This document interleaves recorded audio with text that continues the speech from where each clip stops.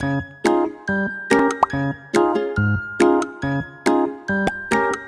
students, welcome to my channel. In this video, we are going to see 2, 3, 4 problems in exercise 2.3.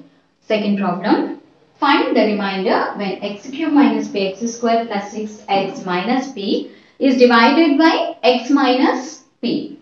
So here, given polynomial is this and we have to find out the remainder when this p of x is divided by x minus p.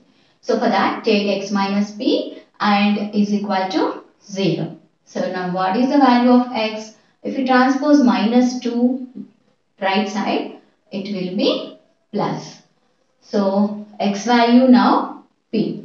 So now we have to calculate p of p. So we have to substitute p in the place of x. P cube minus p into p plus 6 into p minus p. Simply just write p in the place of x.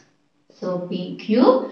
So here p into p. When bases are equal, the powers will be added. If we cannot see any number in the power, there is 1. So 1 plus 1, 2.